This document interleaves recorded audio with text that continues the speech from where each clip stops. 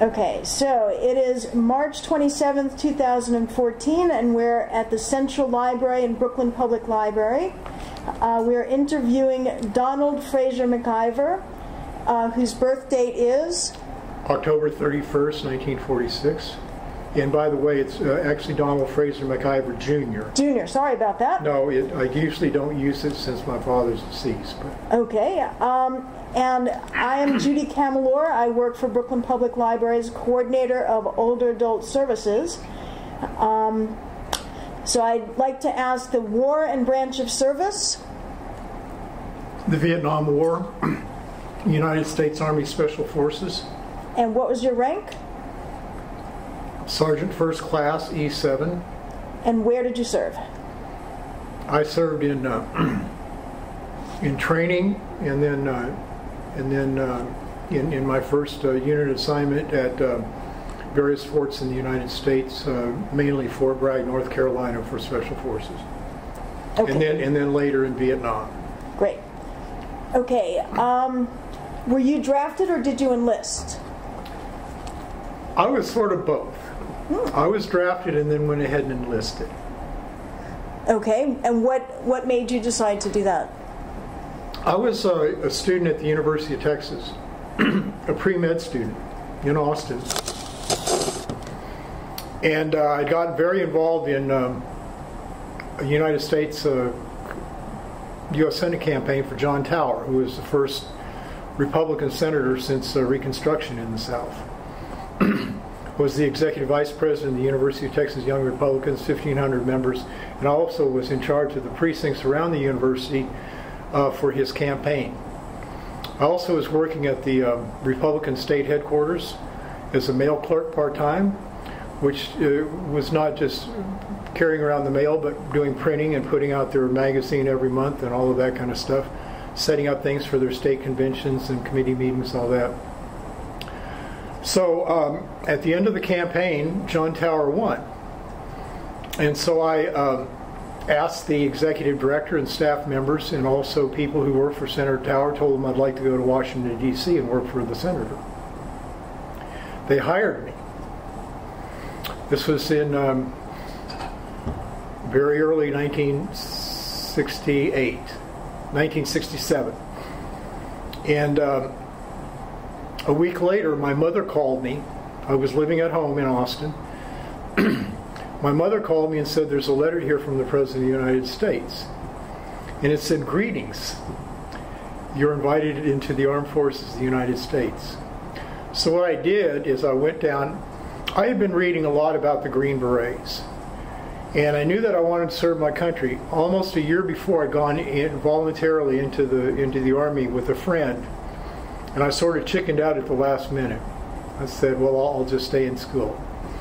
Well, what happened at the University of Texas was I was taking a very heavy pre-med course load, including comparative vertebrate anatomy and calculus and physics and organic chemistry.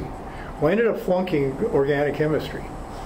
Never understood it, still don't. So I was put on scholastic probation and had to sit out for a month, or for a semester.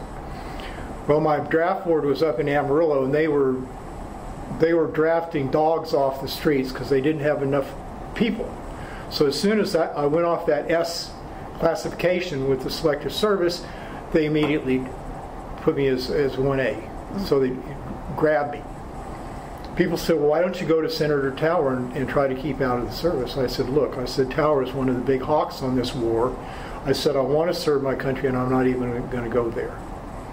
So I went down to all the recruiters, the Marine Corps, the Navy, the Air Force, the Army. All of them were a 4-year enlistment except the Army. And when you're only 20 years old, 3 years or 4 years out of your life, that's a long time. And so the Army was 3 years, and it also had the opportunity that if I went in, I could possibly qualify for the Green Berets. And so what I did is I went ahead and enlisted in the Army. So I took the extra year, and also in order to be a Green Beret, you had to be in for 3 years because you're like me. I trained for almost 2 years. My basic load of courses lasted for 18 months. And then I took 3 months of Vietnamese language course before I went to Vietnam. So I'll tell you later how I volunteered to go to Vietnam after I trained. But okay. So that's a long explanation. Very interesting. Okay, so you talked a little about why you picked that service brand. Tell me about your fascination with Green Berets. Like, when did that start? Actually, it started in the 1960s when I was in high school. I graduated from Tascosa High School in Amarillo in 1964. Around that time, you'd first heard about the Green Berets from John F. Kennedy. In 1961 or 1962, he went on a tour of Fort Bragg, and he met with General Yarborough, who was a one-star general. There was always only one star in the Green Berets, Special Forces. People say you aren't a Green Beret, you're actually a Special Force member, you know. The Special Forces for years has been trying to get the Green Beret as an official headdress, like they wore it, like the British Marines, and then other elite forces in Europe. So they wore it unofficially, and Kennedy went back to Washington and designated as an award for anyone who made it through Special Forces training. It's the only headgear, I think, that was ever authorized as an official. He called it a badge of courage. And so that's why a Green Beret is so special. Once you put that on your head, you never want to lose. So after that, Kennedy, when he was assassinated in 1963, there had been some articles in the magazines about Green Berets,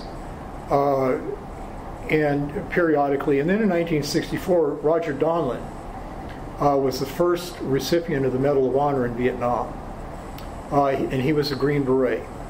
I still have the Saturday Evening Post magazine with his picture on the front of it, on the front cover. And when I was in Washington last week for the Medal of Honor ceremony, I saw Roger Donlin again down there, and I mentioned that to him. First I said it was a Look magazine. He said, "No, Don, it's the Saturday Evening Post." But I said, "I have it." You know, and I've seen him at many conventions. But anyway, then when Kennedy was assassinated, here I am in Amarillo, and I think I'm not sure we had 3 networks in Amarillo. And black and white TV. I only had one friend with a color TV. So I'm sitting there late one night, and you know, the TV would go off at 10 o'clock or 10:30, and they would play the Star Spangled Banner and show the planes flying, the jets flying overhead, and then you got the big eye, you know, at midnight or whatever. So I'm sitting up late watching the newscast on Kennedy's funeral, and there were cameras in the rotunda of the Capitol up on one of the higher levels and aiming down at the casket. And it said, I can't remember who the commentator was that night. And so I'm a senior in high school. My first half of the year in high school had just turned 17 years old. No, I just turned 18 because I started at high school senior year at 17. But anyway, so I'm looking at that, and it said, tonight, rather than the traditional honor guard of the different services, these are members of the United States Army Special Forces known as the Green Berets. Guerrilla warfare and counterinsurgency operations. And I said, I want to be one of those guys. And so that was in the back of my mind all this time. And so 1964 to 1967, so it was 2.5 years later, I had a Green Beret on my head. Wow. Okay, do you recall your first days in service? Absolutely. You want to tell me about them? Yeah, I was living in Austin, Texas, living at home, going to school. My sister was married and living in Dallas, and then I was living there with two younger brothers and my parents. On my youngest brother, on his 12th birthday, I got on a bus to go down to San Antonio, which is 80 miles south of Austin, to be enlisted. That's where you're sworn in, and then they give you a medical checkup and all of that stuff, and then they start giving you tests. It was a real long session because later in the day they put us on like a DC-3 aircraft. I'd never been in a commercial aircraft before, but they flew us to Fort Polk, Louisiana, all through the night. We didn't leave until late at night, and so we arrived like at 2 or 3 o'clock in the morning. We go to these barracks that are World War II barracks that were supposed to be torn down after the war.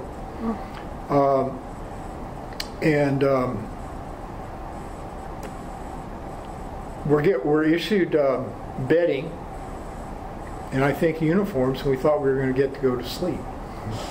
Well, no, we didn't. I can't remember how long we were up, probably at least 36 hours by this time. And they had us go into rooms, and we had to take all of these tests, like 12 different tests. On, sorry. We can do it in the dark. Okay. Oof, shouldn't have said that. Yeah, they lined us up outside in the morning, and they started going through everything that you brought. And even like I had some athlete's foot cream, and they threw that away. And I said, "Look, I need that for my athlete's foot." And they said, "No, go to the dispensary, and they'll give you some more." So they were taking everything away, and I was standing next to this young kid from Mississippi. His name is Quitman Lockley. He was from Meridian, Mississippi. Cute kid with that real Southern accent. And he and I have been friends since 1967, and we always call each other on Christmas Day.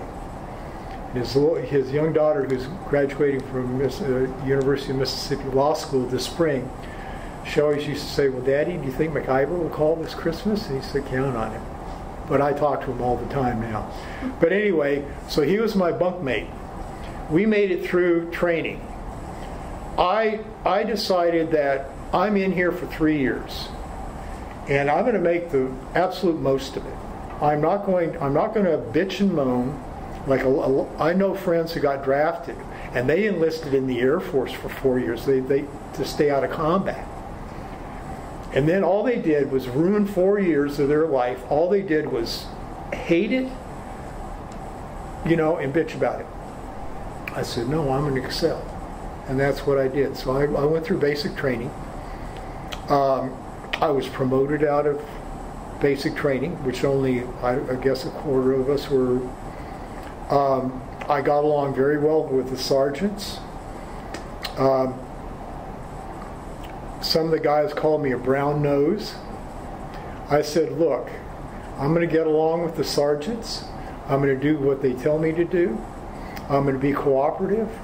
And I'm going to show my leadership ability, because that's exactly what I plan on doing. As a little aside from basic training, since I knew all of these people in Washington, Congressman George Bush had just been elected in 1966. Two other Texas congressmen, one from the Panhandle, who I'd worked in his 1964 campaign, and then one from Dallas, were all elected that year, and then Senator Tower. And so I'm writing to people in their offices, and I get this congressional mail coming back. And one evening I get my drill sergeant told me that the captain, the company commander, wanted to see me. So I went in there and saluted and reported, Private MacIver saluting, reporting, sir. And he said, MacIver, he said, we've noticed that you've been getting a lot of congressional mail here. he said, "Do you have any problems? Is anything bothering you about being here?" And I looked at him and I said, "Why, no, sir, they're just my friends." So I go through basic training. While I was there, because I scored so high on all of my tests, I was able to enlist with the proviso that I could do something medically, having been a pre-med student, if I could pass the test. I think those things are totally bunk anyway, but since I did, I was able to go to Advanced Individual Training, AIT, at Fort Sam Houston, Texas. How far do you want me to go as the early years? Well, it's up to you. It's up to you. I mean, you can focus this on whatever you think is the story that you most want to tell. Let me finish this story, because it's going to tell you how I ended up in Special Forces. Okay, that's great. And then we can go from. That's the second part of my military training. Mm-hmm. So I go to Fort Sam Houston, and they had what they call the Leadership Prep Course, LPC. And what they did is they would have people go through this 3-week course, usually about 50 in the class, stay in really, really nice barracks, which were these old 1890s barracks. They called Fort Sam Houston the Country Club of the United States Army. Beautiful place right in the middle of San Antonio. And so I went in to interview with the captain and the first sergeant. And they were looking at my records, and on my medical stuff when I went in the Army, I told them that I had a bad back, I had back spasms, I wore glasses, I had flat feet.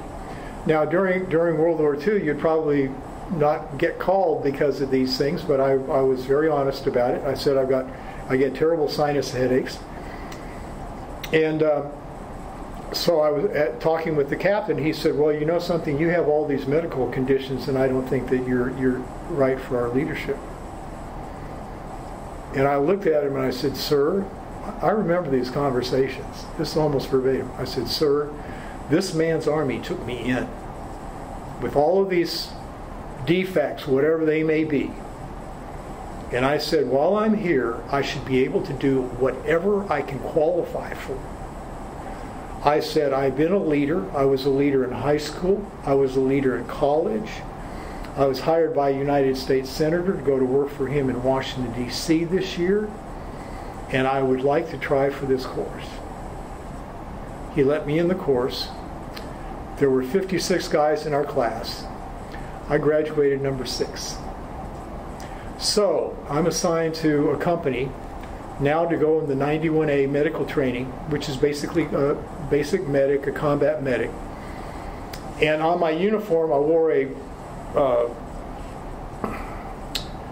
a brassard, the armband, mm-hmm.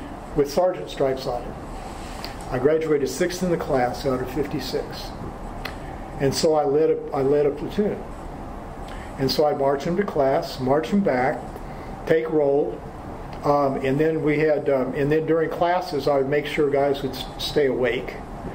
And then we also had traffic patrol in the morning and afternoon, and we go stand at these intersections. We would, we were up on these little stands, So those are some of our duties. So while there, I ended up being an honor graduate of the course. I think I don't know, 98 average or something like that. And I was recommended by the leader of my platoon, who was active duty. He was a sergeant first class. Wonderful, wonderful African American man, just a gentleman and all of that, and he really liked me a lot. Like I said, I was a brown nose. So they had you'd go to all these orientations in the old World War II movie theater, and someone would stand up on the stage. You got films on hygiene and dental hygiene and all this kind of stuff, because a lot of guys came out of families and areas of this country where things aren't practiced, and especially back in the 60s. So one day they have a Special Forces orientation, and I'm sitting there in a staff sergeant in a green beret, wearing his fatigues, or maybe he was in khakis, got up on the stage and gave a presentation about the Green Berets. Now, I knew there were Green Berets down there because they did part of their training down there.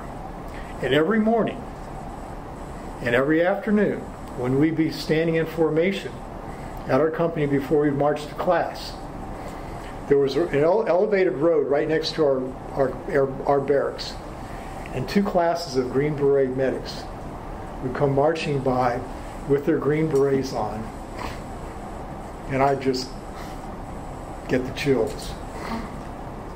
So this staff sergeant gives the orientation.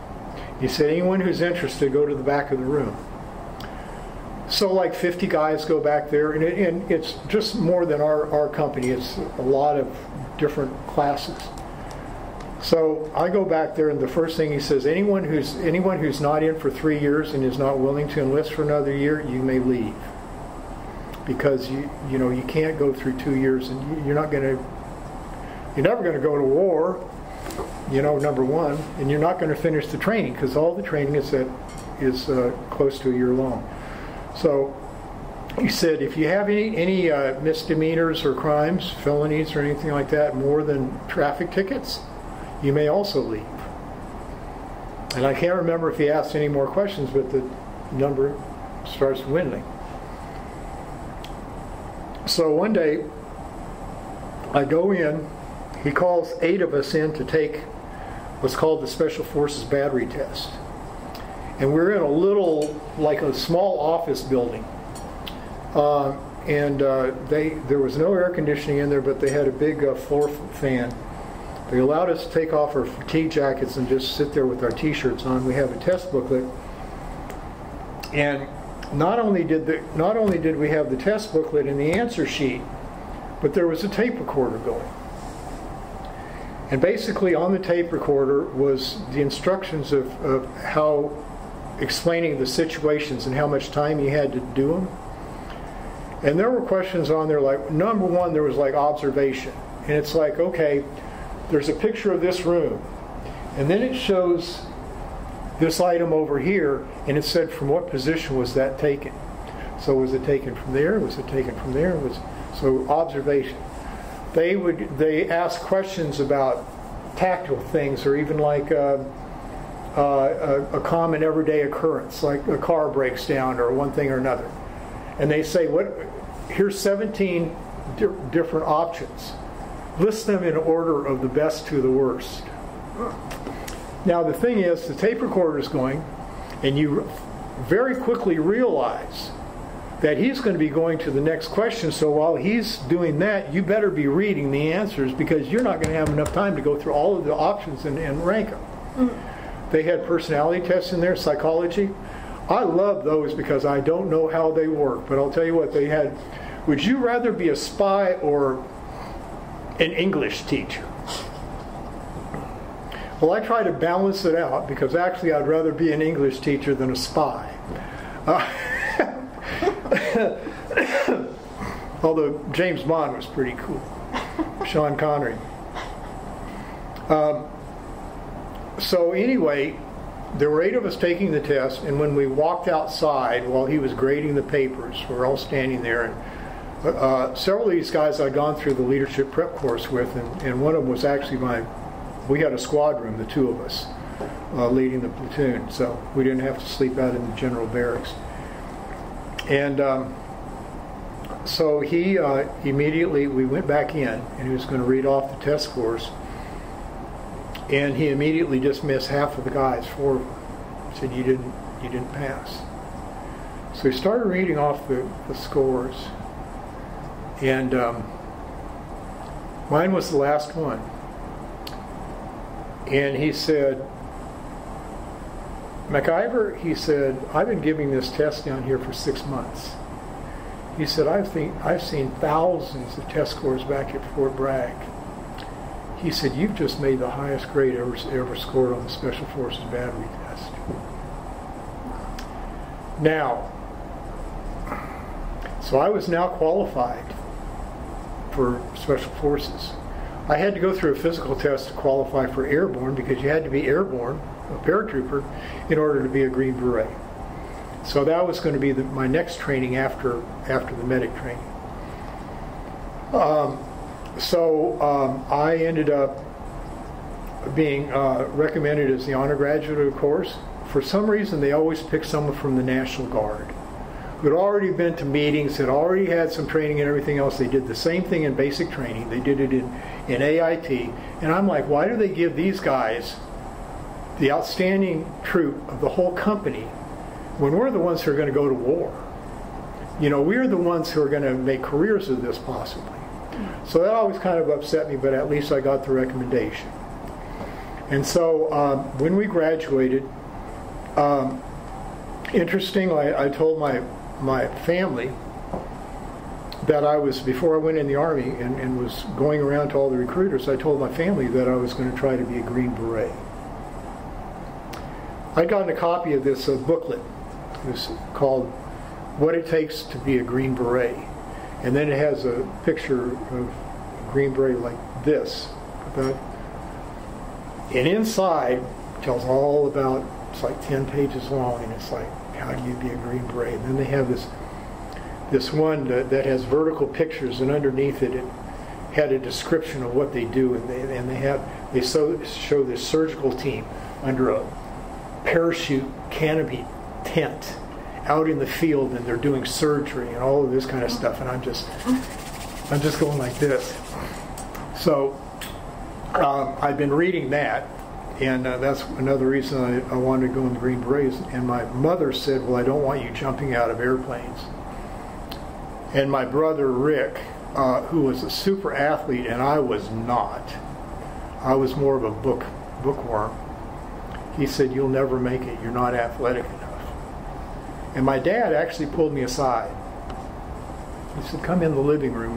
We were sitting in the den. He said, come in the living room. I want to talk to you. He said, I don't think you're cut out for that.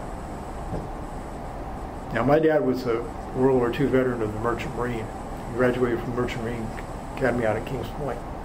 He was an officer sailing Liberty ships all over the Atlantic and the Mediterranean, the North Sea, and all of that. But anyway, I was kind of surprised he would say that, but I think he really thought that I needed to be an athlete to do it. What I found out when I got in the Green Berets was often the high school quarterbacks were the first ones to flunk out because they thought they could do it on their athleticism, and they couldn't. The test, the number one thing that they looked at first was your GT score, your general technical score. Now, when I took some of those tests, and it would show a car's distributor or a bolt and nut, I had very, very little knowledge of that stuff. They were looking for mechanics, stuff like that. So I didn't score well on that, but everything else I did well on. And so I had a GT score, I think, of 128, which is pretty close. They say it's pretty close to your IQ. I've done IQ tests on it. But anyway, so I ended up, from there I ended up going to, I never told anyone in my family that I qualified for Special Forces. And after I graduated, they said, well, where are you going next? I said, I'm going to Fort Benning, Georgia for jump school. So I go to Fort Benning, and this is where the athleticism comes in, because we were doing the overhead things and the alligator. Well, we'd actually done all of that in basic training. But every morning you had to do a run. Everywhere you went, you ran. And we weren't, today they put on PT shorts and T-shirts and tennis shoes, and they run. We ran in our fatigues and our combat boots. And then every day we had a mile run in the morning. You ran from the barracks to the mess hall, from the mess hall to the training area. You ran all around the training area. You're doing all of this stuff for 3 weeks, and I ended up with shin splints. Luckily, Thanksgiving intervened, and I was able to, what I did every night when I went to bed is I would rub down my shins with a Bengay and then wrap them in ace bandages or in towels. On the very last run, my platoon leader was the second lieutenant who had just graduated from West Point. His name was Anderson. I wanted to find him all these years, but so many James Andersons graduated from West Point that same year. Big class. So he was very encouraging, and in fact, the last run we made was 4 miles. And here I am out there with shin splints trying to run 4 miles. He literally ran next to me and said, stick with it, stick with it, stick with it. And I did. And as soon as I finished the race, not the race, it was you jog. When I finished that, I literally, my legs just gave out and I collapsed on the ground. But I knew that if I didn't get through jump school, I wasn't going to be a Green Beret. So that night I called home. They had payphones on the wall, outside walls of the barracks, and I called home. Everyone was surprised that I made my 5 qualifying jumps, that I actually made it through jump school. My brother, the athlete Rick, I love telling these stories about Rick because we laugh about it now, but we were kind of head because we're so different. And he said, well, how high were you jumping from? And I said, 1,200 feet. 1,200 feet, wow. So anyway, I'll tell you about, I'll stop there and then I arrived, when I graduated, I think they put me on a bus from Fort Benning, Georgia, to Fort Bragg, North Carolina, and I arrived at the Special Forces Training Group on a Sunday when nothing was open. None of the offices or anything else was open. I dropped off at the JFK Center for Special Warfare and trying to find a barracks to go to and a bed. And I arrived there on December 1st, 1967. Right. Okay. I hope these aren't too detailed, but not at all. The purpose of this is the detail. That's exactly what we want to get. So, okay. So, do you want to jump ahead to Vietnam, or do you want to keep talking about Fort Bragg? How about talking about the training regimen at Fort Bragg? I think that would be good. So I arrived there on December 1st, 1967. Very, very cold winter. A lot of ice storms and things like that. Even like in Texas, we'd get ice storms. In Texas, they say between the North Pole and Amarillo, the only thing in between is a barbed wire fence, and someone cut it. We get these we'd get blizzards out. But you know something, the weather patterns it's much colder in Texas than it was when I was growing up there in the 50s and 60s. But anyway, so it was very, very cold winter, and you're going through what they call phase 1. You have phase 1, which is basically your first phase of tactics and techniques, Special Forces operations. And then you go into your specialty training. And then after that, you go into your second phase of tactics and techniques. So the first thing is survival techniques, map reading, compass.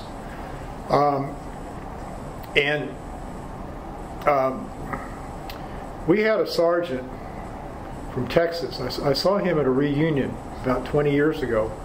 We ended up sitting to each other next to each other on the bus. And I finally realized who he was. He was the sergeant in charge of us during that phase further, and he was a real SOB. He was just a badass. And I told him that. I told him that on the bus. I said, we hated you. He said, well, that's why you made it into the Green Berets, because I was. So we got a good laugh out of that. But anyway, so I finished first phase of training. Because it was so cold, we weren't able to go on on a exercise for a few days up in the mountains, Uwharrie National Park, so they actually let us go early for our leave for Christmas. I hadn't been on leave at all, so I go home for 2 weeks. There was a staff sergeant and his family. He must have been one of the trainers or something like that, but a friend of mine and I were both from Texas. This guy was from Houston. He was taking his family to Houston. He was driving, so he gave us a ride all the way to Houston. Then this friend of mine, we were going to go to the bus station, Greyhound bus station, and put on our uniforms, and then go out to the highway, Interstate 10, and then hitchhike to Columbus, and then head north. I would get off in Austin. He would go up to Waco. He lived right outside of Waco. So the guy drops us off at the bus station, and we go in, and I'm in the restroom changing in my dress green uniform, my spit shine jump boots, blouse, trousers in them, and all that kind of stuff. And he had already changed. I can't remember why he changed first, but he went out and found out there was a bus heading to Waco. So he leaves me. So I get in a taxi, and I have the taxi take me out to Interstate 10. The very, very start of it. I don't think it all had gone to Beaumont by then. East. So the first car by picks me up. I mean, you're out there in a uniform and a green beret, man. They pick you up. It took me 4 rides. The last one was, my folks lived in a suburb of Austin, so it was kind of, I was in South Austin, and they were in Southwest Austin, and it was kind of complicated to get there. The last guy to pick me up was in a little Toyota pickup truck, and he was a painter, and he had these big 5-gallon paint cans in the back of it. He said, "Where are you going?" I said, "I'm going out to Rollingwood." He said, "That's where I'm headed."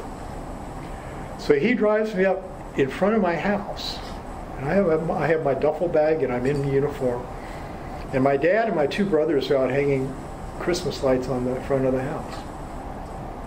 So here I am, arriving a week early, and I get out of the truck, and the first person I looked at was my father. And here is the man who told me that I wasn't cut out for the Green Berets. He had a smile on him that it's like his mouth was going to split at the ends because it was so big. And I went over and shook hands with him, and then my brother Rick comes up. And he's this big. He's a kid who had 6-pack stomach when he was 4 years old. I never had one of those. And he walks up to me and he says, "What are you wearing that green beret for?" Cocky, as he was. His name's Rick. So I said, "Well, I'm a Green Beret." And he said, "No, really, why are you wearing it?" I said, "I'm a Green Beret." Well, then my little brother, David, who's now still 12, his birthday was in June. Well, he's just beside himself. Now he has a brother who's a Green Beret. So I walk into the house, and I'm talking to Mother, and Rick comes in. He says, "Mom, is Dawn really a Green Beret?" She said, "Yes." And I went back into my bedroom, which now Rick had taken over. He had been sharing one with David. And I'm putting my duffel bag down and stuff, and Rick comes back there and puts out his hand, shakes my hand. He says, "Don, I'm really proud of you for winning the Green Beret." Now, once you had it after phase 1, you had to keep it. Another interesting point is my brother took me to school. They hadn't been let out for Christmas vacation yet. So he took me to school for show and tell for his 5th grade class. Years later at David's bachelor party, where all of his high school athlete friends were, David was quite an athlete too. At his bachelor party, a couple of them came up to me and they said, "Ah, Don, we always thought you were a badass, but we know you're not." But those are the things that I remember in 1972 going to. I was living in Austin. Actually, I was working back in politics for the Republican National Committee, and I went in to vote. And the woman asked me my name at the table. She said, "What's your name?" And I said, "Donald Fraser MacIver Jr." And she said, "Are you David's brother?" And I said, "Yes." And she said, "Are you the one who was the Green Beret?" And I said, "Yes." And she said, "Well, I was David's 5th grade teacher." She said, "That's all he ever talked about was his brother who was a Green Beret." And now his kids did. When I go to Dallas or whatever, and their friends are there, they don't say, "This is my Uncle Don." They said, "This is my Uncle Don, and he's a Green Beret." That's my title, and it's nice. You know, they recognize my service, but also the elitism of the special forces. So then, when I get back to Fort Bragg, I'm assigned to the medic class. So I don't get to start immediately. I have to sit out 2 weeks or 3 weeks until the next class starts. So during that, they put me on guard duty, and you're walking around PXs, post exchanges, and they'll put you out at a ammo dump, and you walk around and you don't have any bullets in your weapon, stuff like that. And I had 1 day for guard duty. I think it was my first day for guard duty, and I put on a starched, they were cotton, fatigue, freshly starched. We call it breaking starch because they had so much starch in them. When you put your leg through it, they went, which was kind of cool. And then you blouse them into your trousers and all that kind of stuff. Put on my pistol belt, and I had my rolled up poncho tucked in on the back in a canteen, and then I go into the first sergeant. His name was Mayerly, M-E-H-R-E-R-H-Y or something. Wonderful guy. And you had to know your general orders. You needed to know the code of conduct. Now, this is what they teach you in basic training, but you needed to know this stuff. And then current events. This is the week that a week or two earlier, the Pueblo, the USS Pueblo, had been seized by North Korea. And in the Pacific, he asked me the captain's name, Blucher, or Booker. He asked me how many men were on board the ship. 58. He asked me the leader of South Vietnam, DM. He asked me all these different current event questions, and the only one I could not answer was the name of the leader of Cambodia, who was Prince Sihanouk. So he just smiled. He said, "You're ready to go." So I go, and I'm carrying an M14 rifle at that time. I qualified for that in basic training, and so I hadn't done the M16 yet. Later they would give me an M16 when I was on guard duty, but I was still using the M14. So I go over there, and of course you're holding your rifle, and then you have to flip your rifle and pull open the chamber, and he's looking at all of that, and he's inspecting you, and he's asking you all these questions. And he goes around the back, and he's looking at how everything is put together. And when I put on my fatigues that day, we had flap rear pockets, and they had a button on them. Well, I was missing a button on that flap, on one of the flaps, and I didn't have another clean uniform to put on. So I was just praying that the guy wouldn't see that. So he comes back around, and there's probably a dozen, 20 guys out there who are going to be put on guard duty that day, maybe more than that, maybe a full platoon. He called me up and he said, "Don," he said, "MacIver," he said, your general's orderly for today," which basically meant that you were the top troop out there that day, the best with answering the questions and the way you were dressed and everything else. And so basically what that meant was that you got to go over to the JFK Center and spend a day with the general. Usually what you did is you actually went in there and he congratulated you, and then you went back to the barracks and did whatever you wanted to do that day. So, again, I wasn't brown-nosing, but I was just good, you know, and that's what I wanted to excel. So then I go into Special Forces and medic training. In the first phase was basically almost a duplicate of what I'd just gone through at Fort Sam Houston for basic combat medic training. So I was an honor graduate out of that. And then the next phase, we started with a class of 117. Well, it started to quickly dwindle. Some guys would get in trouble. They'd go out and get a DUI or a traffic ticket, or they thought they were the great athlete and they couldn't handle the study load and stuff like that. So the second phase, after I graduated from that, they flew us down to San Antonio, back to Fort Sam Houston, and we went into a phase of training that was more involved. We studied pharmacy.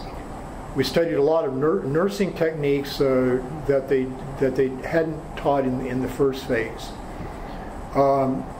We went in and worked on cadavers, and we did lab work. We learned about we did all of our lab work. I mean, they were training us to be the closest thing to doctors in the Army. And the nurses didn't like us because we were getting such good training, and they were kind of jealous of us until they saw what we could actually do. And then they were like appreciative, some of them. So anyway, I go through that. We were even studying like the NATO book on emergency war surgery. And I had a Merck manual. I had a PDR, which is the big book on all the drugs. We had a manual of the Special Forces medical specialist book that they wrote that year. And so we're doing everything from emergency combat training of someone with a wound in the thigh, shot in the thigh or something like that, and you run over and you start doing the work, and then you write a report on it. I still have one of the reports that I wrote in 1968, and my team partner on that, named Kenneth Koehler, Koehler, we both ended up in Vietnam at the same time, and I'd gone on a mission up north, and we had a couple days stand down, and the camp was right on the beach on the south. It was at what was the show, China Beach? Mm-hmm. Yeah, it was right there, right next to it. And I was sitting on the beach down by the surf one day, and Ken came running by. He jogged every morning, so we talked. We hadn't seen each other since we left Fort Bragg. And months later, I heard that he had been killed. And I wrote his father a really nice letter and got a nice reply on it. But anyway, so we finished that training, and the last week we have final exams. I mean, this is like college, and you're in there and you're telling out of the emergency war surgery NATO book. We learned about what happens when a bullet hits a person, the velocity, the mass, all of it. You know, it's like Einstein. All of the mechanics, the physics that go into all of that kind of stuff. So you're writing all this stuff in your textbooks. You're doing pharmacy, everything from aspirin to much antibiotics and everything else. And so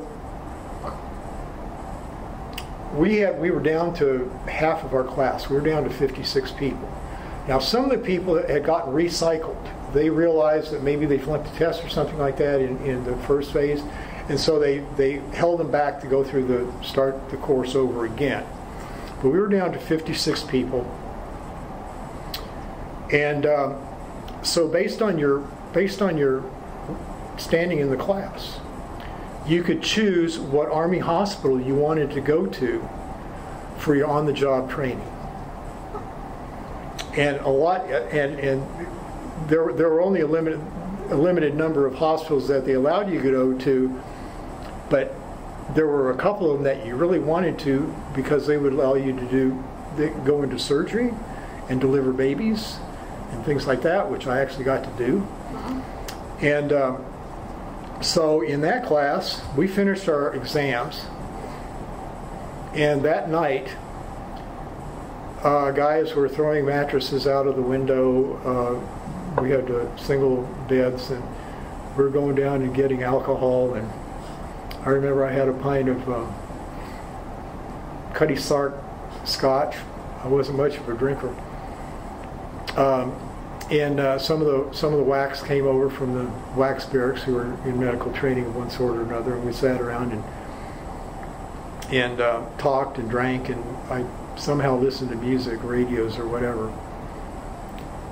And the next day they tell us how we ranked in the class. I graduated number 6. Again, number 6 seems to be my number. And so I was promoted again.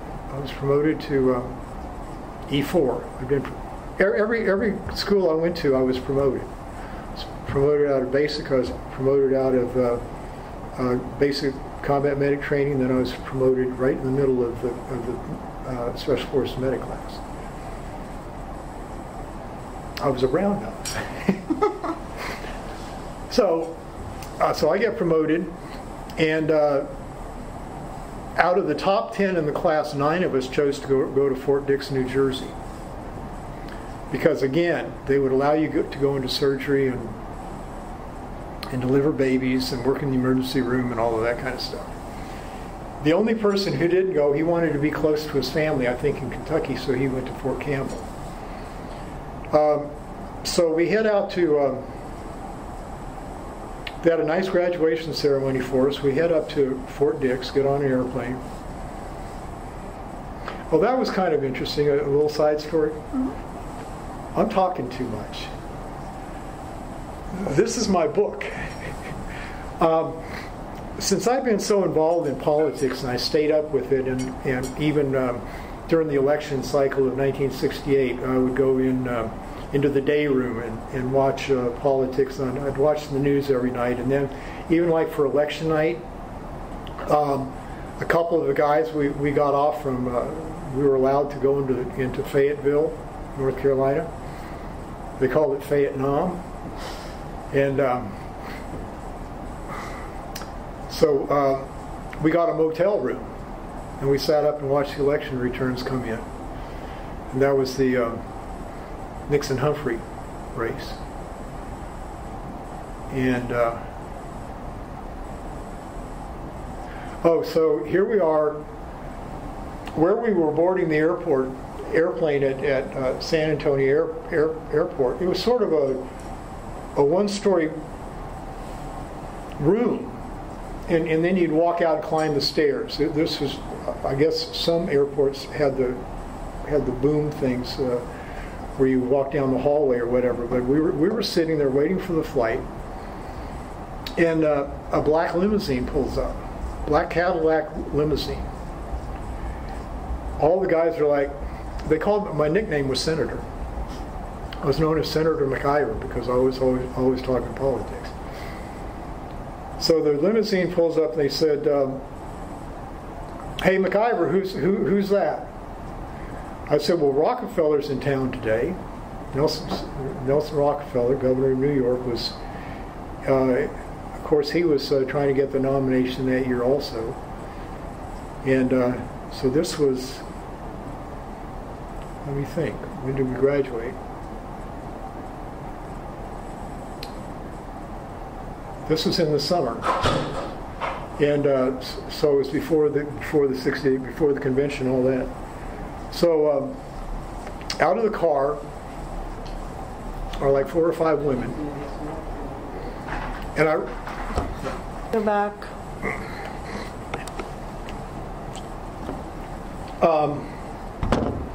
So we're sitting there,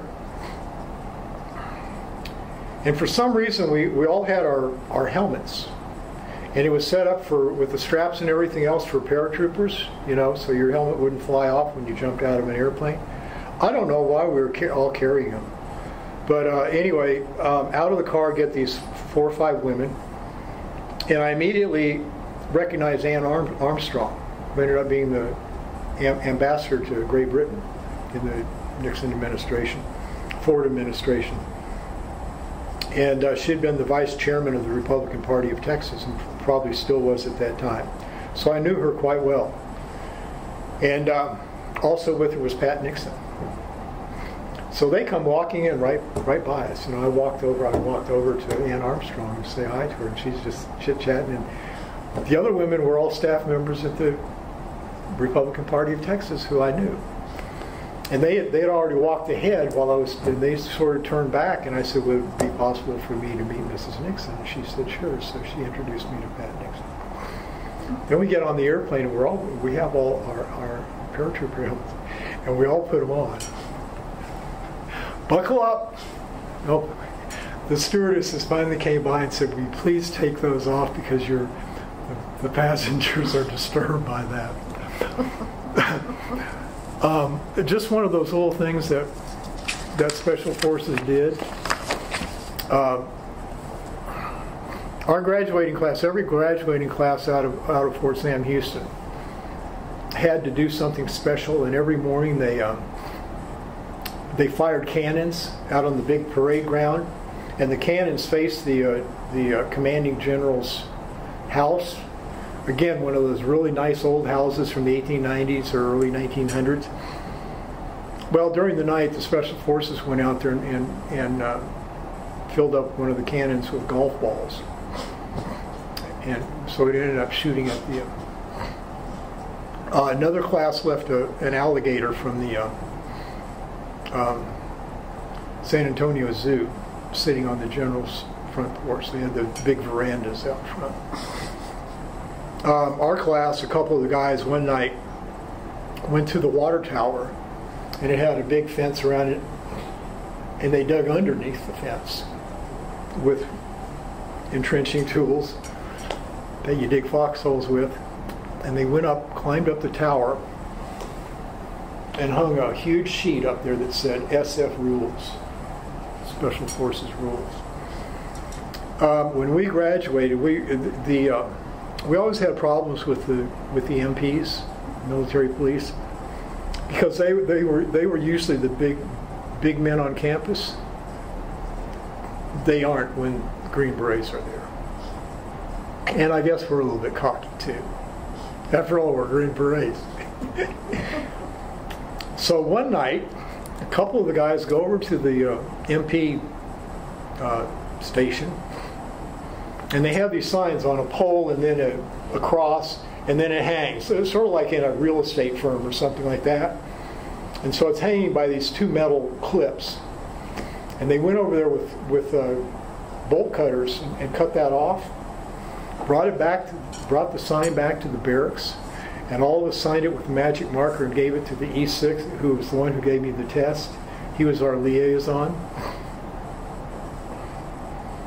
And the MPs never found that sign. And we had a first sergeant.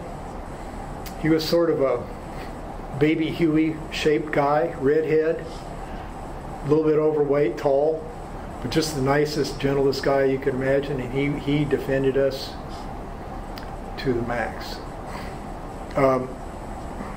There's too many stories in there, but anyway. So we get back to Fort Bragg. We go to OJT. And what we did on OJT was we were assigned to now we're in a brick building, just like brick barracks, like they built down. Special Forces were the first ones to get those down at Fort Bragg. So you're now in an 8-man room. And I was actually in a squad room with another guy who was training as a pharmacist, maid, or something like that, X-ray tech or something. And we didn't get along because I was never there, and he was always upset because I wouldn't help clean the room. Well, The reason is we wore whites. We had the white cotton pants bloused into our boots. We had those nice white jackets that with the high collar and it buttons down the side, really cool. And then it had the maroon caduceus on it. And then we had our airborne jump wings over the background, which is the colors of the green beret, the same ones on my beret there, the teal and gold. And so in the morning, we were able to eat in the mess hall of the hospital. And it was in the basement. You'd go in there and they'd fix your eggs any way you wanted them. And then on Friday night, they had shrimp cocktail. So we'd go in there in the morning and eat breakfast, and then we'd be assigned, you'd either be assigned for a week or 2 weeks. You could be assigned to the emergency room, obstetrics, pediatrics, surgery, minor surgery, something else in there, because we were there, I think, for 8 weeks, 8 or 9 weeks.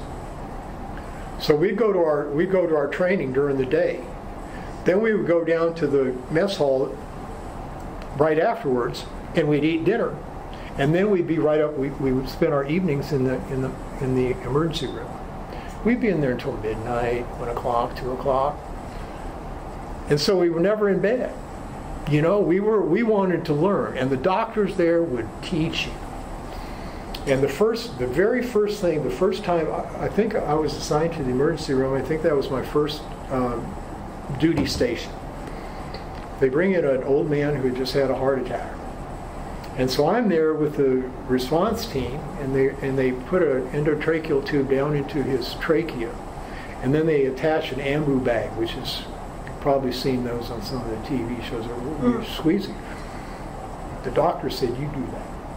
So the guy ended up dying, but you know, this is the responsibility they gave us. One of the very first nights we were in the emergency room, and it wasn't that 10 of us were there at the emergency room every night. Some of the guys would want nights off or weren't really interested in doing that. And I had a guy come in, and he'd been cut somehow above his eyelid. So I was the first one to give stitches. And of course, we've been taught that at Fort Bragg, or Fort Sam Houston. And so I put it, luckily, I put an eye sheet over it. You know, one of those, like the scrubs, the color of the scrubs, that bluish green color. And it just had a big hole in it, right in the middle. And so you place that over his face, and you're eyeing just where you're going to be doing the surgery. And it's a good thing because my hands were literally shaking. This was the first time I put in a live stitch. And so I take a syringe and I put some lidocaine in there, and then I sew them up. And I put a lot of stitches in it too. We were very fortunate because in the minor surgical clinic where we spent 2 weeks, we had plastic surgeons who were in the reserves, and they were on their 2-week summer duty. And they taught us how to sew up stuff and not leave scars. And I practiced that in Vietnam.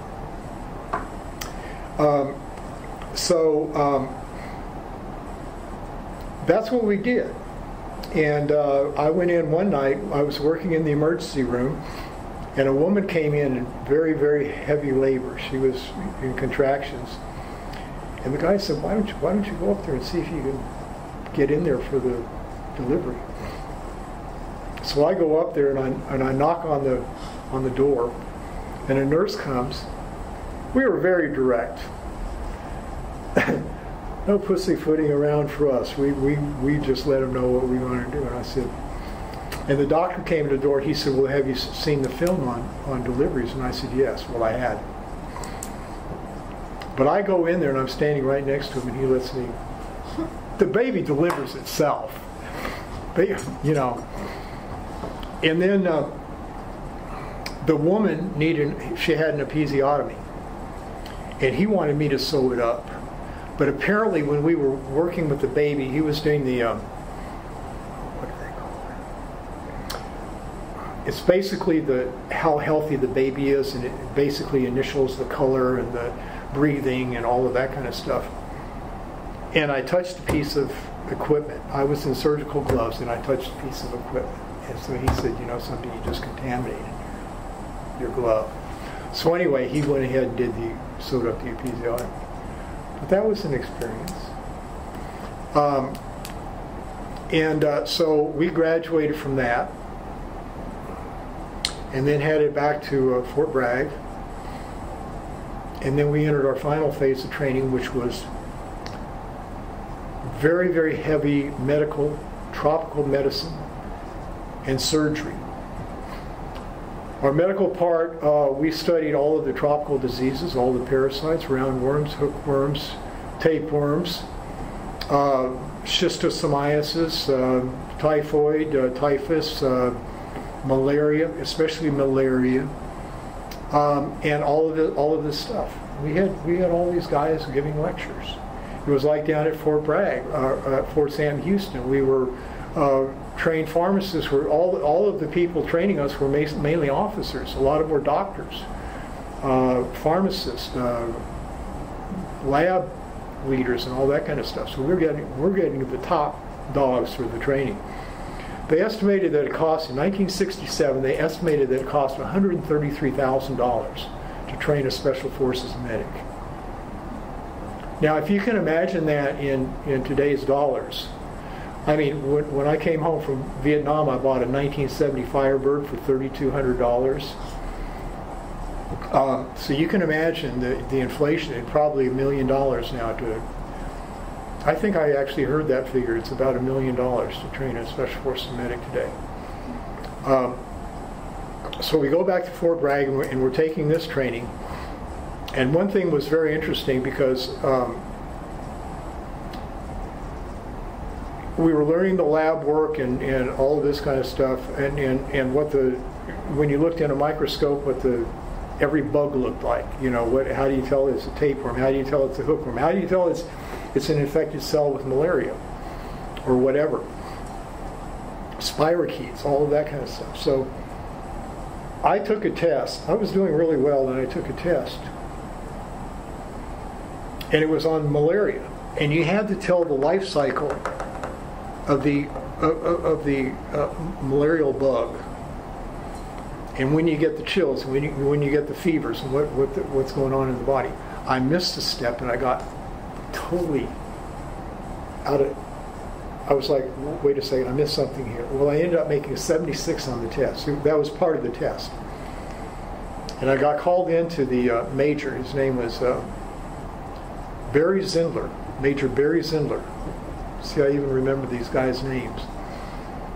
And he sat me down and he said, MacIver, he said, we're going to terminate you. I mean, I was shocked. I mean, you know, a 76 is actually a C or a C+. I'd never made a 76 on any test down there. I mean, everything was a 90 to 100. And I told him, I said, well, Major, I said, you know something, I explained what happened with that thing. And I told him, I said, I was an honor graduate out of Fort Sam Houston. He said, you were? Oh, and he also told me, he says, by the way, you're not really qualified for Special Forces anymore because your vision isn't up to snuff for qualification for Special Forces anymore. And he already told me he was going to keep me.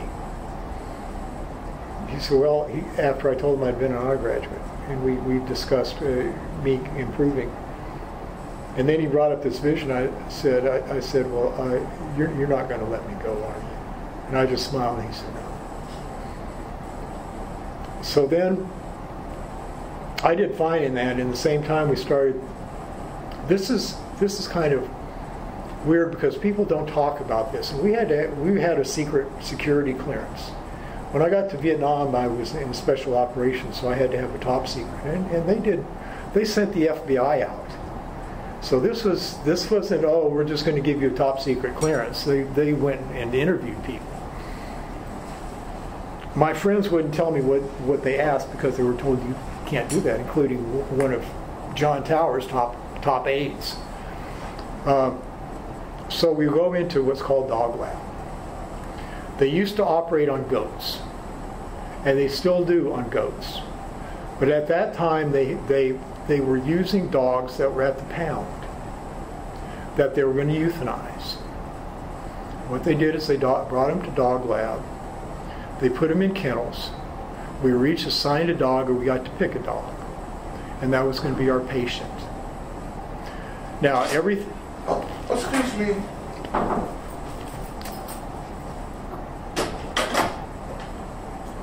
Scary. I mean, I jumped. And I could see him. He probably reacted differently.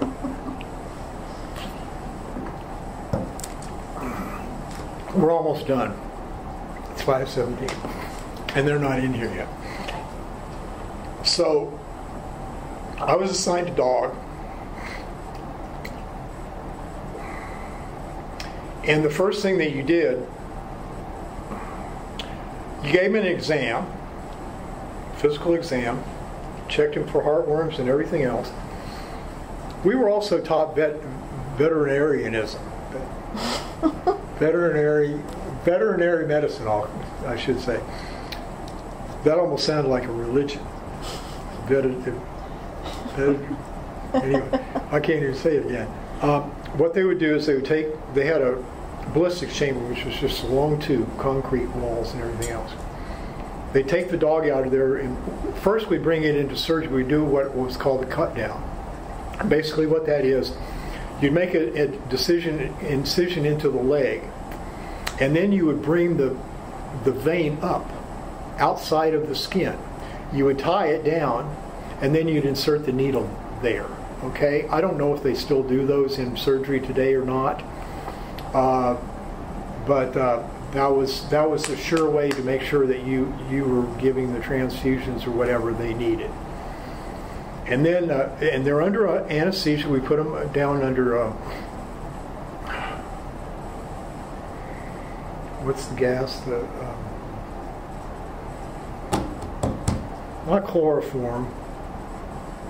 Not nitrous oxide or something? No, not even that fancy. I'll think of it. I'm having a senior moment at the same time. But anyway, we put them down. You had an anesthesiologist, you had a surgeon, you had an assistant surgeon, you had a instrument tech who would hand you scalpel, please, mosquito forceps, please, whatever you needed. You had an inside circulator who was providing hooking up more IVs or whatever, and then you had an outside circulator who would go out if you needed a new IV or you needed some drug or something like that. So it was, and you were scrubbed down and everything. I mean, it was a surgical suite. So anyway, I did my cut down. What they do is they would shoot low velocity around into the thigh. And then you'd bring him back in there. You'd already done the cut down, and then you would debride the wound. In other words, you cut out all the dead tissue. And then you'd wrap the wound. And then you'd care for that dog for as many days as you needed to. You'd do a secondary closure. In other words, you didn't sew it up. It was better to leave those wounds open because they're a deeper wound. And then sew it up later, And then later what they would do is they'd bring you back in there and you do an amputation. All under anesthesia. And then they would put the dog down. Now it sounds horrible, but I'll tell you what, people complain about scientific research using animals. These dogs were about to be gassed. And I'll tell you what, we loved those dogs and we took care of them. So what happened is I had just flunked, I was taking both the medical course and the surgical course at the same time. I had a really nice dog too. He was a big pointer or something like that. So when I flunked that test, they recycled me.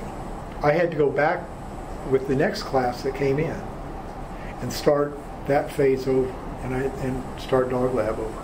So I didn't get kicked out. I don't like to tell that story because it's the only time that I got in trouble. But I thought, you know something, you make a 76 on a test and you've been making 90s and 98s on them, and they want to kick you out after what I've gone through, and I've been promoted every time. And so then I was assigned another dog, and it was a scrawny little thing. And we go into surgery. Now I have a new surgical team too, because I'm not with my original class, but the next class, there were only 2 classes at a time, so you saw the guys around, and they would ship you out to the schools at the same time anyway, because people were in different phases. So we got to know those guys too. So here I am. I just done the cut down. We're getting ready to take it. No, I think we'd done the cut down.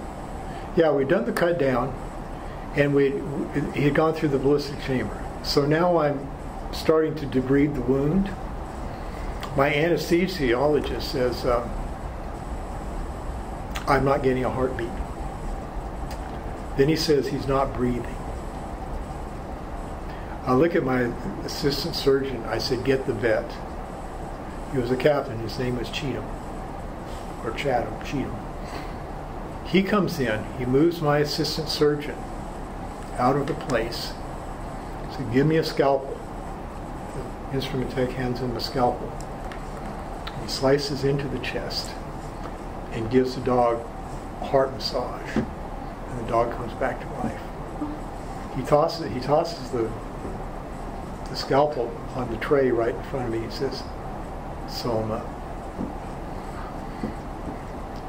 This is, as far as I know, it's the only dog who ever died on the operating table when we brought him back. Which is kind of weird because I brought someone back to life in Vietnam. So they air conditioned that building, and we had the stainless steel operating tables and all of that kind of stuff. It was freezing cold in there. And so they said, stay in here, don't bring the dog out to the kennels. Stay here and take care of it. So I was sleeping on the surgical table, freezing, and throwing a sheet over me and shaking. I'm still in my fatigues. I had the dog over in some type of cushioned bed or something like that, and I kept going over and checking its pulse and all of that kind of stuff, its breathing. But all my friends, before we left that afternoon, it was about 4 o'clock, 5 o'clock in the afternoon, he said, just let it go, and they'll give you another dog tomorrow. I'm like, no. Would I do that with the guy in Vietnam? So I kept that dog alive for 17 days. I was in the kennel all the time, changing his bandages. I was giving it streptomycin for infection. The streptomycin probably made him go deaf, which is something that happens in people. But I was giving him pretty high doses. And one day, while I'm out there taking care of the dog, the vet comes by and says, Where's that dog we did the open heart surgery on? I said, right here, Captain. Well, he was there with the commanding general of the John F. Kennedy Center for Special Warfare, the only general in Special Forces, a 1-star. This before they went to the regimental thing in the Special Operations Command, where now you have 4 stars in there and all that. So he's telling the story about all of this stuff. He sees off the general, and he comes back out there, and he said, MacIver, he said, you've done an outstanding job. He said, go ahead and put it down. So I didn't go back and do an amputation or anything like that. And we gently put the dog down. That's part of Special Forces lore, actually. In 2002, I went to Fort Bragg for their 50th anniversary celebration. It's funny because I started thinking, I went in 1967, and Special Forces was founded in 1952 out of the groups from World War II, the OSS, the 1st Special Service Force, which was Canadian and American troops. The Devil's Brigade is what they called them. And Ranger battalions from Normandy and also and then Korea. I was trained by all these guys who had those patches on their combat shoulder. You have them on you have your Special Forces unit patch here. But if you were in combat, you have. So I've got guys with the red arrowhead,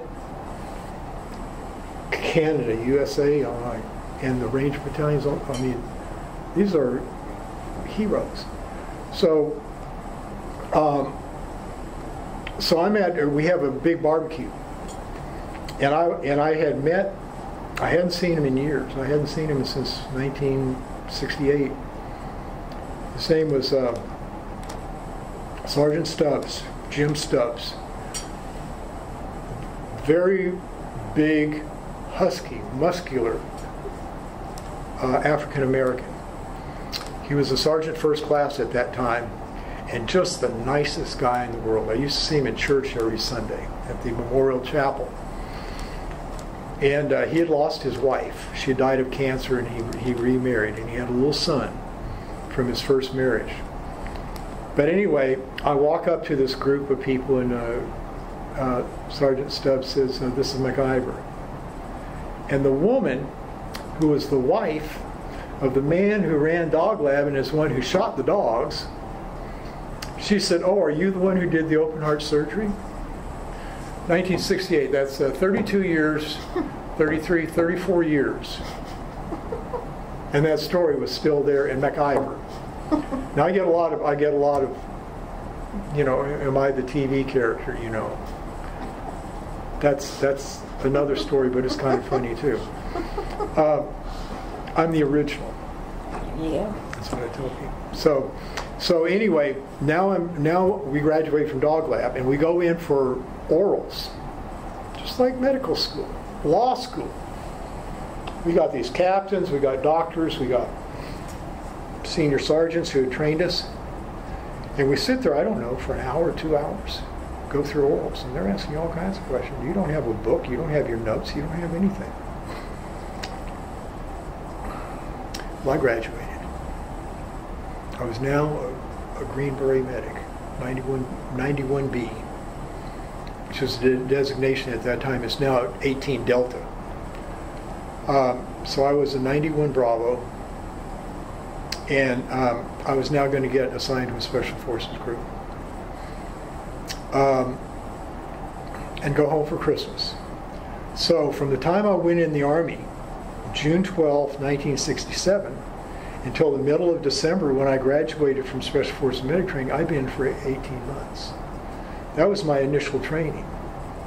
And I had a 2-week vacation, leave, then I had the 2 weeks when I was on guard duty between classes, and then I had the last 2 weeks of 1968 before I came back.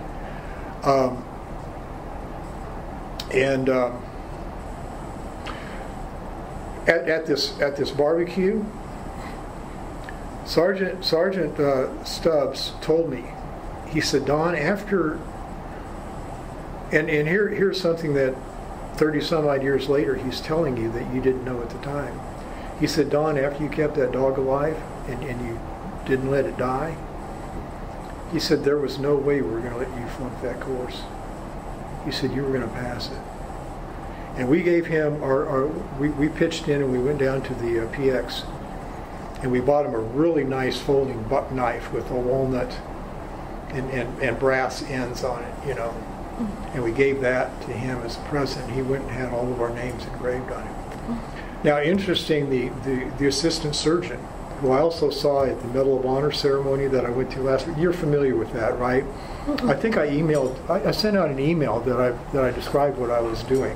Okay. I don't have the Well, anyway, I went to these new Medal of Honor recipients. I went to a reception. 3 of them are still alive. 28 of them were awarded the Medal of Honor, if you're familiar with that, because they were passed over with the Medal of Honor because of their ethnicity, their race, or their religion.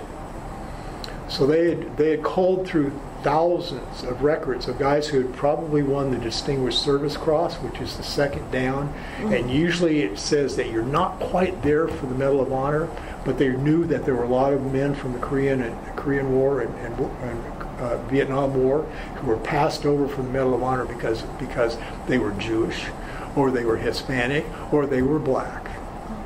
And so he awarded 24 Medals of Honor at the White House last Tuesday,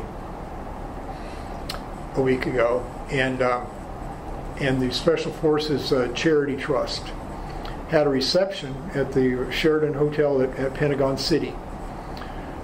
There were only 3 of them who were still alive out of the guys who were presented the Medal of Honor, and 2 of them were Green Berets. Both of them were from Texas, where I'm from. Both of them born in Corpus Christi. One Hispanic and one black. And I knew one of them because he had been our leader when we went in and did an operation, a simulated counterinsurgency operation down in Panama in 1973. So I brought him a letter from our team, and I brought him a team picture that was taken that year before we went down there. Black and white. We're all dressed in camouflage and different hats and scars and all this kind of stuff. And I told him, when I saw him at the ceremony, I said, we all thought we were a bunch of badasses, but we really weren't. And he just laughed at that, but he remembered us. And I said, and in the letter I gave him, I said, we remembered you. 41 years later, we're still talking about you. And he's in frail health and all that kind of stuff. So it was him and the other Medal of Honor recipient who I also met. A beautiful cocktail party, past hors d'oeuvres and a nice bar, open bar, and all that kind of stuff. Some speeches. And there were 2 Medal of Honor recipients there. Number 1 was Roger Donlin, who was on the Saturday Evening Post, and I've met him many times. I have his book signed. And then Gary Bykirk, who was one of the last Vietnam veterans presented in 1972 by Richard Nixon. He came home and went back to Rochester, New York, was so affected by the war that he went and lived in a cave. He had long hair and a long beard and all this kind of stuff. He's in a cave. And one day a man in a suit comes up to the cave and says, "Are you Gary Bykirk?" And he said, "Yes." And he said, "Well, the President of the United States requests your presence at the White House. He wants to present you with the Medal of Honor." So Gary's there. Now Gary was the assistant surgeon who the vet moved out of the way so he could do the open chest heart massage. I've seen Gary twice since we left for Vietnam, and one was at that 2002 50th anniversary of Special Forces, and then the other night we sat there for half an hour. He's such a nice guy, and I feel like we're brothers. I mean,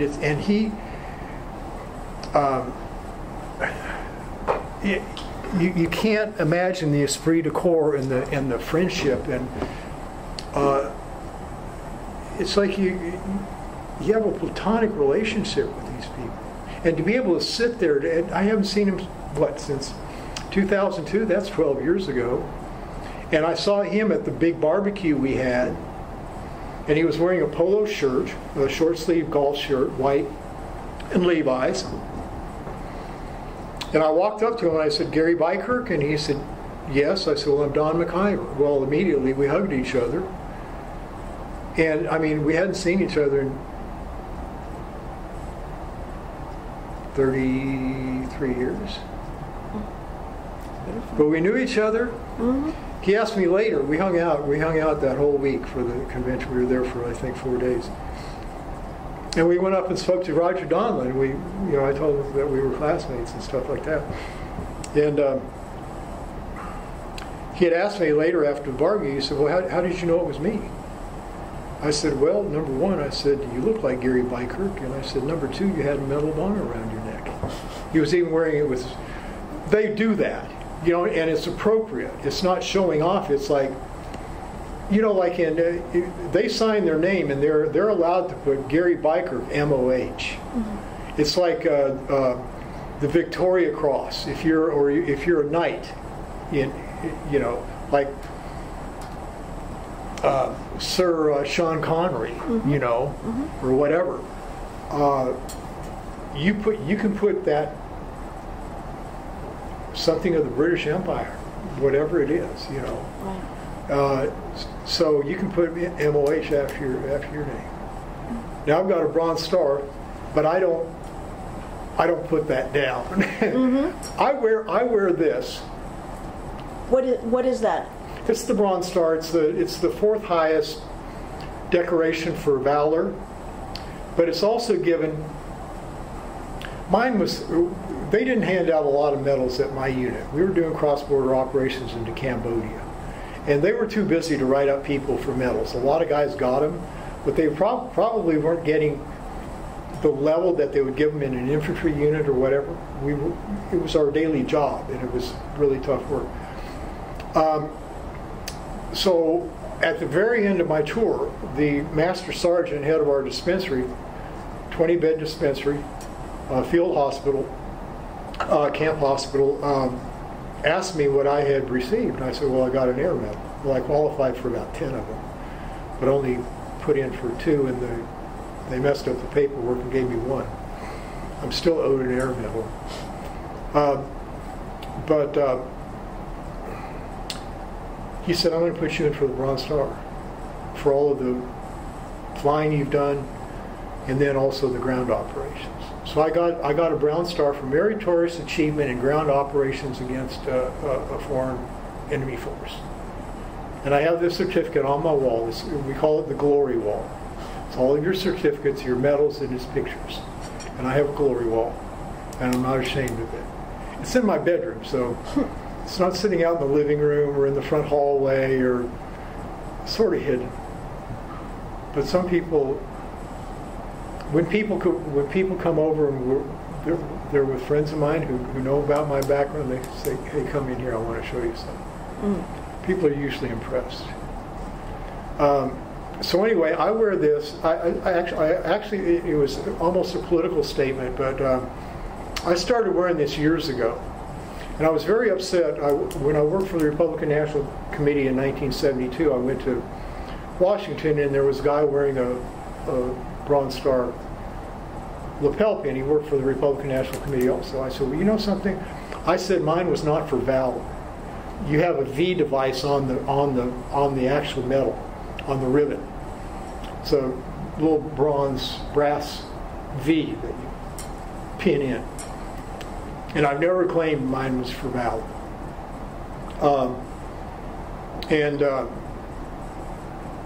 I said, you know, I came back from Vietnam 2 years ago, but I've never worn a lapel pin because my Bronze Star wasn't for valor. Mine was for meritorious achievement. He said, well, what all did you get? And I said, well, I got the combat medic badge, which means I treated people under fire. I got the Bronze Star, and I got the air medal. He said, oh, we gave those to everyone. I leaned into him and I said, well, I know what I did for mine. And I've actually heard other people. I've met other people wearing their lapel pins. Yeah, that's just one of those little things they gave us. And I'm like, and during the Iraq War,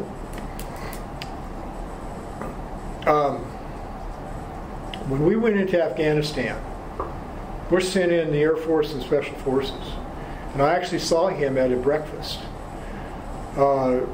Veterans Day 2001. We had a big Veterans Day breakfast at the Park Avenue Armory. And everyone spoke. The mayor spoke. Giuliani was leaving office. Bloomberg was coming in. The Cardinal spoke. Everyone spoke. And then Bush got up. And I was sitting at tables right second row out. And they had big curtains behind the stage, and then the rope, velvet rope and brass stanchions around. This is sort of off the subject, but I'll tell it anyway. So we're sitting at the second table back, and having known the Bush family for many years, I'm the same age as George W., and we got to know each other during his father's campaign. We were both 23 years old. He was in the Texas National Guard. I'd just come back from Vietnam. A week out of Vietnam, I started working for him. But anyway, when he was done, my friend, my best friend and my business partner in the World Trade Center asked me if I was going to go up and try to say hi to him. And he had gotten off the stage and he walked to the left and it looked like he was leaving. Well, he went down to the end of the stanchions and started coming back and signing programs and shaking hands. So I sort of wiggled my way up, and I was standing next to one of our Vietnam veterans chapter members and his wife, and I was sort of right behind and in between them. And he was shaking hands with them, and he looked up at me. I put my hand out, and I said, "Don MacIver." And I was wearing a black camel hair blazer and gray slacks. And since we were doing the parade that day and everything else, I had all of my miniature medals like you'd put on a tuxedo. And he when I said, "Hi, Don MacIver," he said, "Don." And then he looked at my medals and he tapped them with the back of his hand like this. He said, "I forgot you had all of that." And then he's sort of, this is a 30-second conversation. He starts moving down, he's signing programs and shaking hands. And I asked him, I said, "How are your folks?" And he said, "They're fine, how are you?" And I said, "Well, I lost my offices in World Trade Center." He said, "That was a great tragedy." And I said, "Mr. President, you're doing the right thing in Afghanistan. You send in special forces in the Air Force. And it's the special forces who knocked down the Taliban. If you've read the book, The Horse Soldiers, and they did a sculpture of it that's going on the very south end of the World Trade Center site. Those are Green Berets. But anyway,